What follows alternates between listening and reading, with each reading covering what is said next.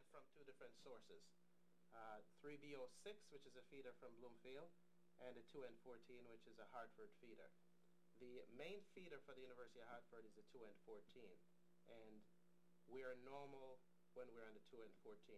The 2N14 power supply from Hartford feeds into a power station on campus, which through the underground wires feeds all of the academic side of campus, the complexes, commons, and Hawk Hall. The 3B06 from Bloomfield feeds all other residential side buildings.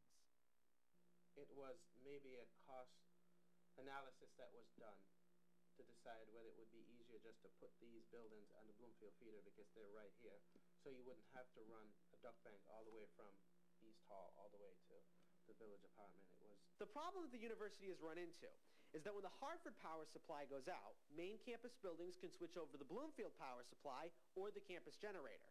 Unfortunately, when the Bloomfield power supply goes out, Regents, Park River, and the Village are unable to switch over to the Hartford power supply or the campus generator, leaving those students in the dark.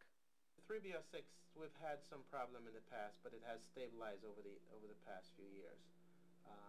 2 years ago it was problematic, but we've stabilized. That power has somewhat stabilized since then. And this The 2N14 feed typically uses 4.2 megawatts of power, and the generator can support up to 5 megawatts of use. So with the past 3B06 problems and the inability to access that generator, many wonder if the school has plans for Regents Park River and the Village. Executive directors, we have met and we are looking at what we could do. We don't know which building, we don't know how expensive, but we are doing a study to see exactly what can be done in the future to